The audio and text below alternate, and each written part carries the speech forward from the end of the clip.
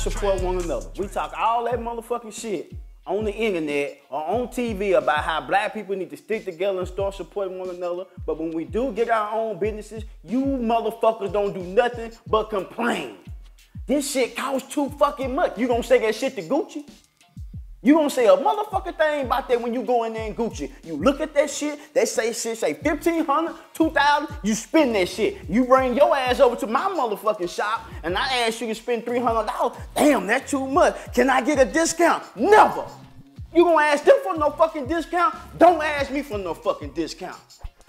Black ownership, my ass. Y'all don't support shit. All y'all do is lie and fucking complain. I started my little old motherfucking tie business. Guess what? Y'all didn't even come over and get y'all regular ass ties fixed at y'all. Now y'all went over here. So fuck y'all. Black ownership, my ass. I'm supporting everybody. Fuck all that black ownership. I'm supporting everybody. Trash motherfuckers. Go, go, go, go, go, go, go. Everybody give it up for DJ Drama, everybody.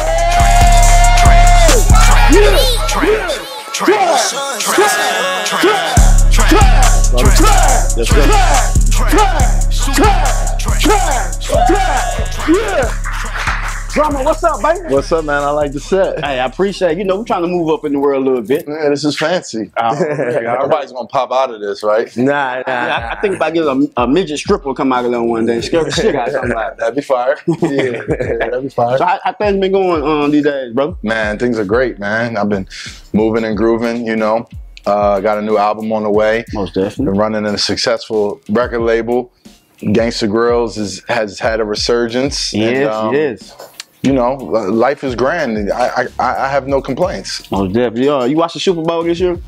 Not only did I watch it, I was there at the Super Bowl. You know, originally I'm from Philly, so I'm a Philadelphia Eagles fan. So how you feel about that? It's a tough loss. It was definitely a tough loss. It was a great game. You know, Andy Reid is smart as shit. You know, we got and that one. Fat as shit too. That don't leave there. Yeah, I mean, you can put that in there. You know, we got a call that didn't go our way, but. Oh, so you feel like it shouldn't have been called? That's what you said. It was holding, but you feel like. I mean. You get sent there because you a fan. You had money on the game. I don't bet on my team. I don't have no money on the game, so I didn't bet on my team. But I definitely thought we was gonna bring it all the way, especially the type of season we had. But you know, salute to Patrick Mahomes, salute to the Chiefs. You know, they did their thing, and it was a very competitive game. So you know, at least you know what I mean. It wasn't no blowout. You know what I'm saying? How you speaking of that? You was at the Super Bowl, like you said. How did you feel about Rihanna Super Bowl performance? I thought it was dope. You know, I mean, I think it reminded all of us how many fucking hits she got.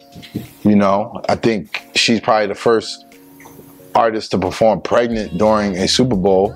Yeah, right? yeah. You know, so I mean, that was a lot on her plate, you know, or in her belly to be performing. She did her thing, though, you know. Yeah, she did her thing. Yeah, she was getting a lot of backlash. Yeah, what'd you think? I didn't like this. I loved it. I loved that she was up there performing pregnant. I didn't like the fact that a lot of people was bashing her when they didn't know she was pregnant. Oh, she got a stomach, and my baby mama was wondering, look at her stomach. You ain't even pregnant and got a motherfucking stomach. So how you gonna talk about Riri like that? Like, I just didn't like that part. Then I seen something where Trump was even talking about it. Oh yeah, I seen that. He talking about the worst Super Bowl performance ever or something.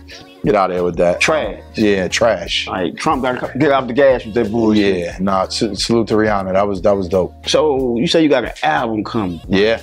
Like, yeah, what goes behind that, man? DJ Drama album. Like, what's the process of that? You just wake up and like, man, I'm gonna make an album, or you wake up like, the streets need me?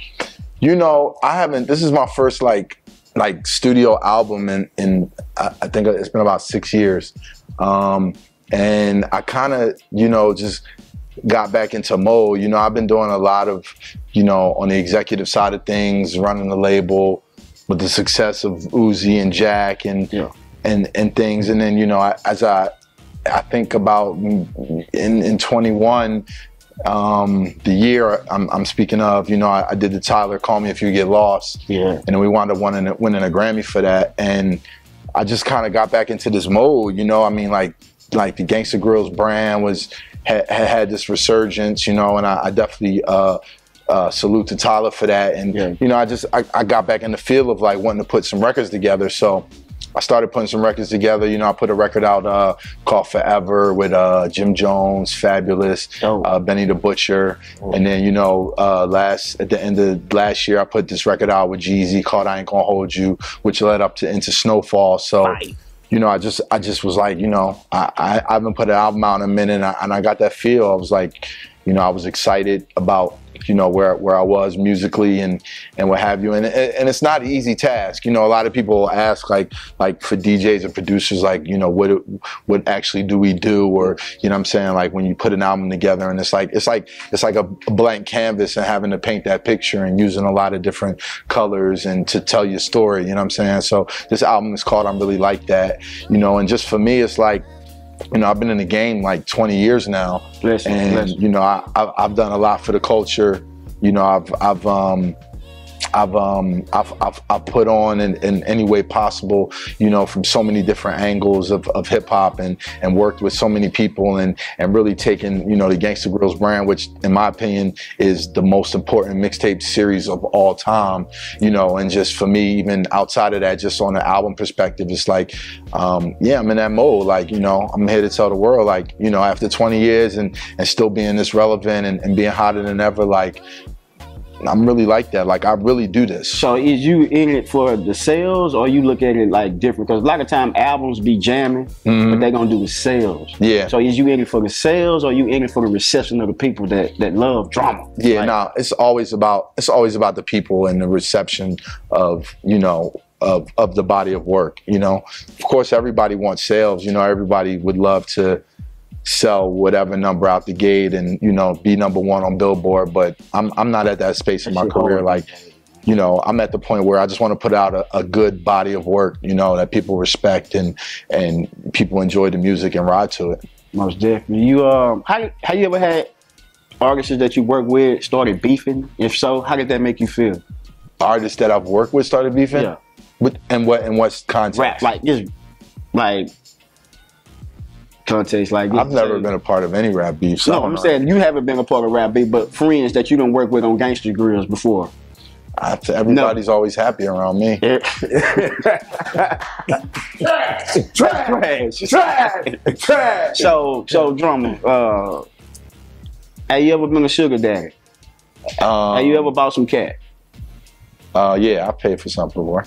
That's real. Like just off the rip, or it's like hush, like okay, we're gonna do what we do, but here go that way. I've done both. At least you being honest and real about it, because a lot of men pay for it, but they don't never want to admit that shit. Yeah, no, I mean, sometimes there's been a point where it's like, you know, I was in that context of that situation. It was like I didn't want to go on a date, and wasn't a lot of conversation to be had. It was just like, let's get to it. Yeah. Like, you know what it is. I'm drummer, bitch. Like, yeah, let's do that. I didn't say that to her, but, you know. In your mind, yeah. Most definitely that. Trash. Oh, man, that shit crazy. You dropped some questions. I don't need that one. Oh, okay. I'm going to go to this one with you.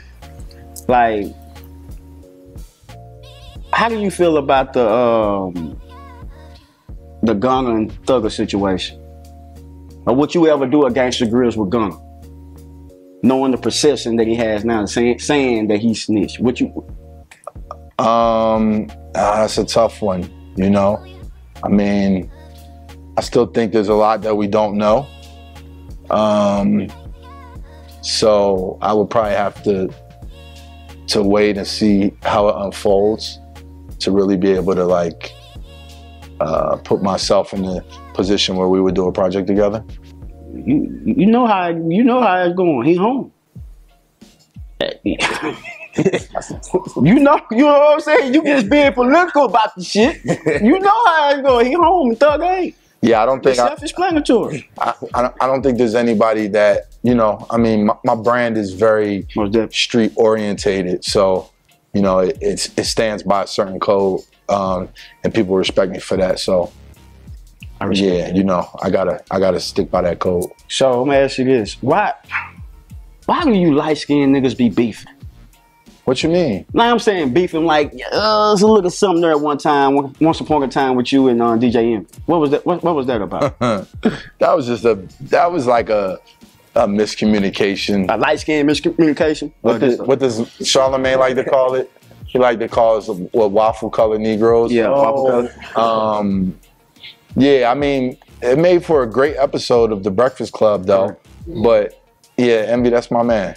He was in his feelings at the time, but we were able to hash it out right there. So, and that's what I like, y'all. That's my man. Y'all hashed it out. Yeah, that's my dog. That's my nigga. Most definitely. Hey, you ever been? You feel like light skinned niggas beef more than? I do. Really? Yeah.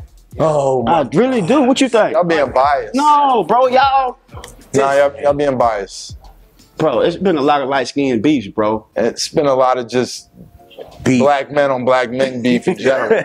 That's from generation to generation. Yeah, let's be real about it. Have you ever been caught up, man, with a chick? In what way? Have you ever got caught with your side chick? Like, have I got caught cheating? Yeah. Yeah, I'm not a good cheater. And what was that like? Why? Your phone, was it your phone gave you away, or you just a lousy cheater? I'm not a good cheater. So yeah, I stopped doing it. Oh, so you straightened up now? You good? Yeah, I mean, I'm either in a committed relationship or I'm single. But the cheating shit, I'm gonna get caught, so I just don't even do it anymore. Give it up for that. Give it up for that shit. It took me a lot of years to get here, though. You know, I'm about to be 45 this year. Blessings for that. You watched? I know you watched the NBA All-Star this year. I did. What you think about the All-Star game? I was actually in the studio working with a very dope project coming later this year that I can't talk about, but was pretty exciting. So I was kind of in and out of watching it. Tatum got MVP, right? Yeah. He got like 50-something points. 55 points. Was that the most ever? Yeah. So that was crazy. I like the fact that they did the last minute draft part. Yeah. You know what I'm saying? Because I mean, it might make for a little bit of a sloppy game because they don't get a game plan together. But I feel like that brought some excitement to it and everything. That shit was trash, drama. It was trash. You think so? Like, I feel like they should go back to the East and the West. You do? Just like Kobe Bryant said, you know, us as fans, we want to see the best against the best.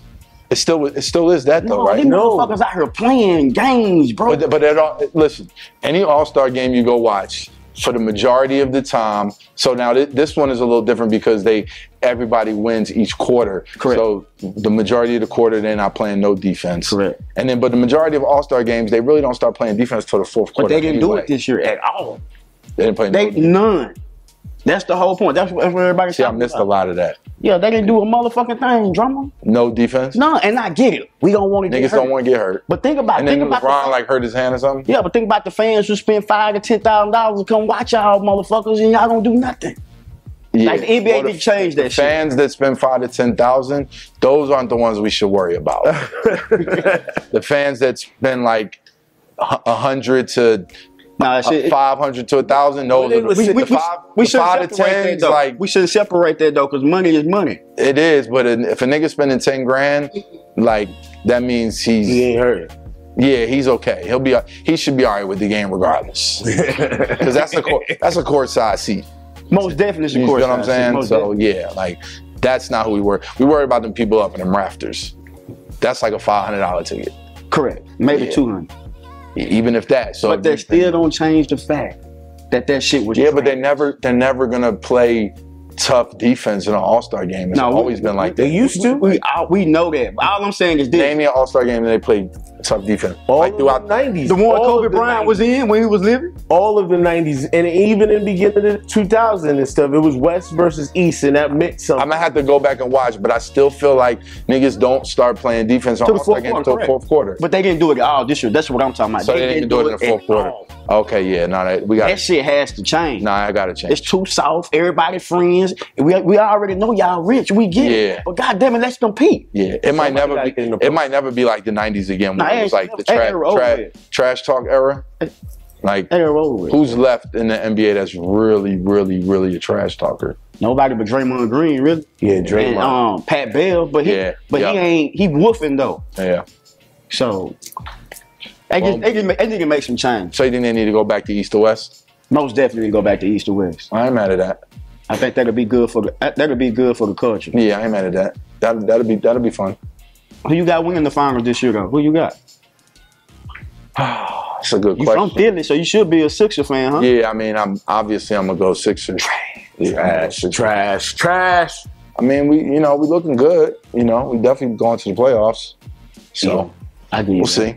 It would be an amazing year if we go to the finals because we went to the World Series. Lost. We went to.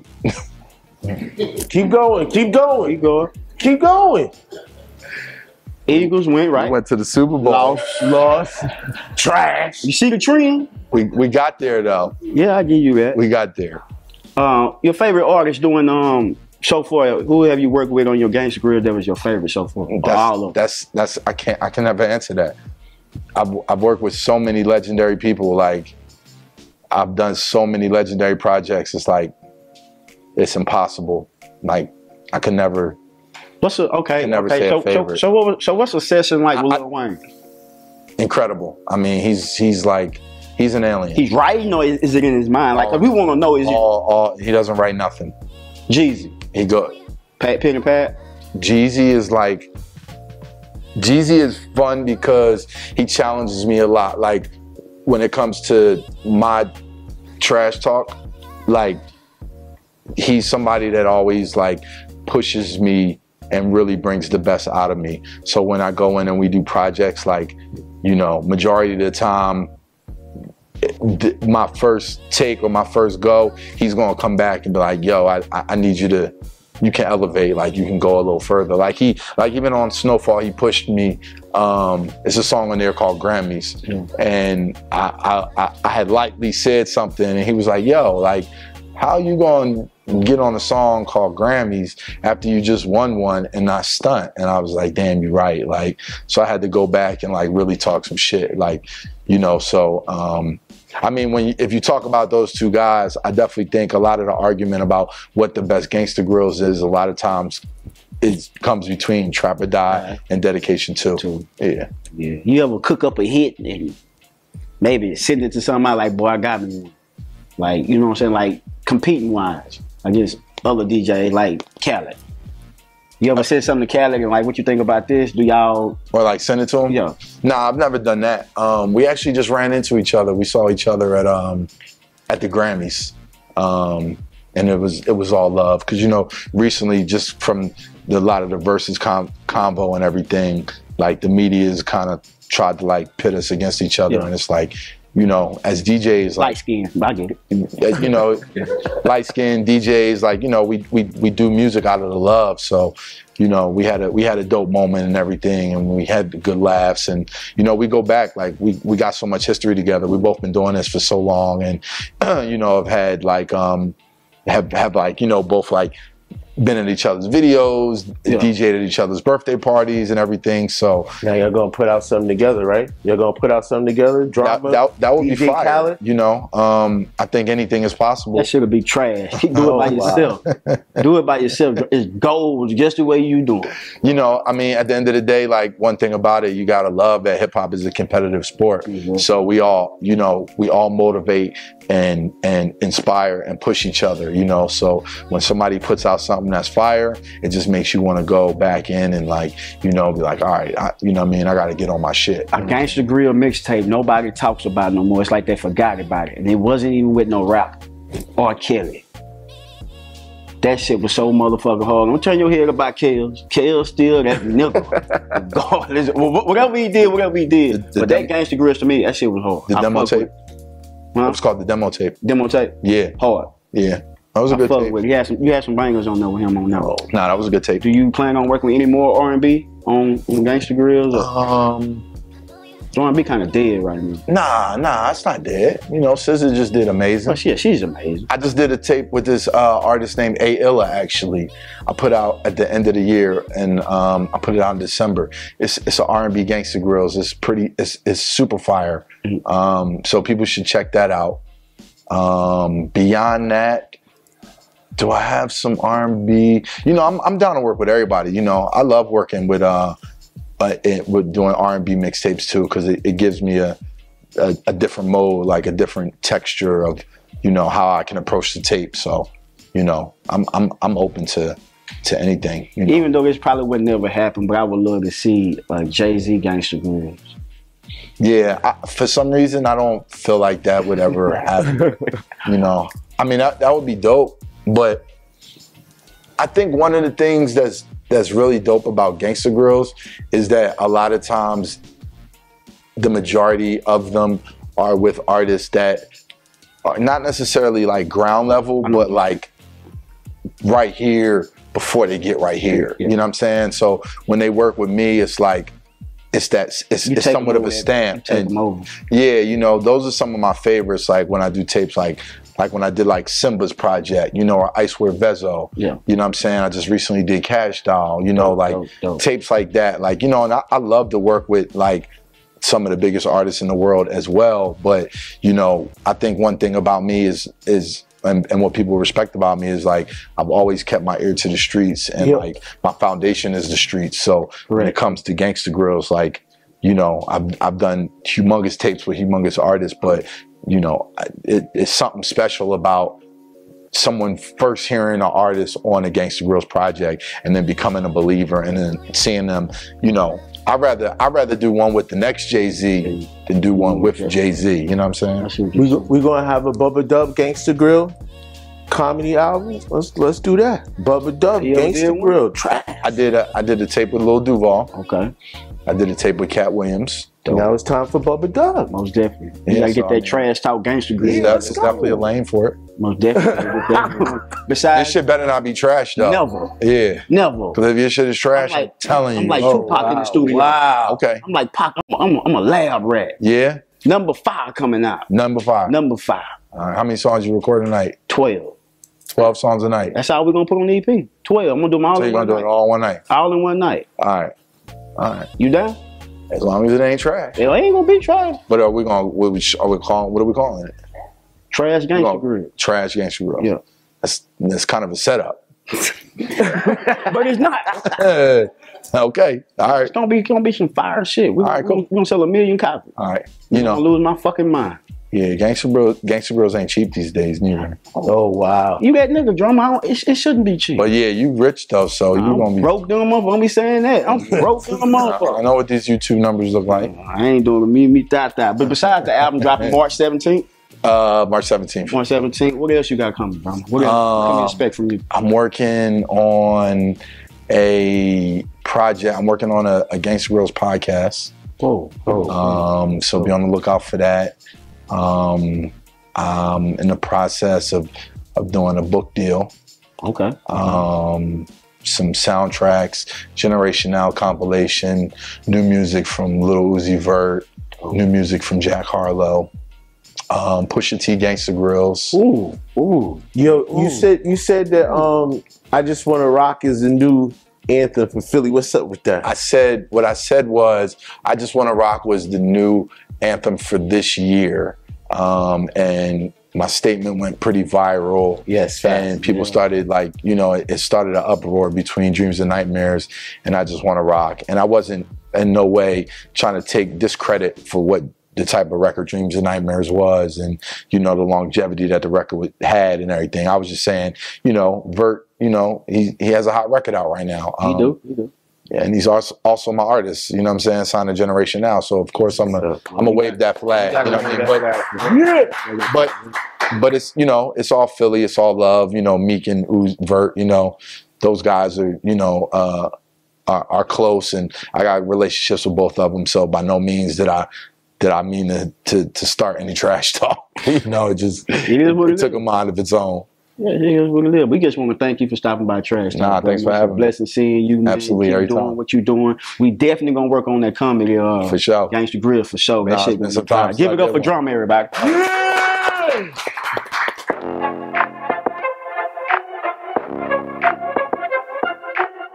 Did y'all enjoy today's show or what? Drama had some key points, didn't he? Yeah, that was a good one. Drama, he came with the heat and stuff, man. He made sure he came and talked that trash. Trash Gangsta's Grill. Oh, you coming gonna do it? soon. You gonna do it? Gonna do it. That's right. You better do it. Check this out. Check this out. Check this out. If you want to come and be part of the Trash Talk Show, you want to come and be a part of the live audience, some things you have to do, like these little things right below, or maybe up here. You click on the link, hit the email, and come and be a part of the Trash Talk Show. If not, y'all trash, trash, trash.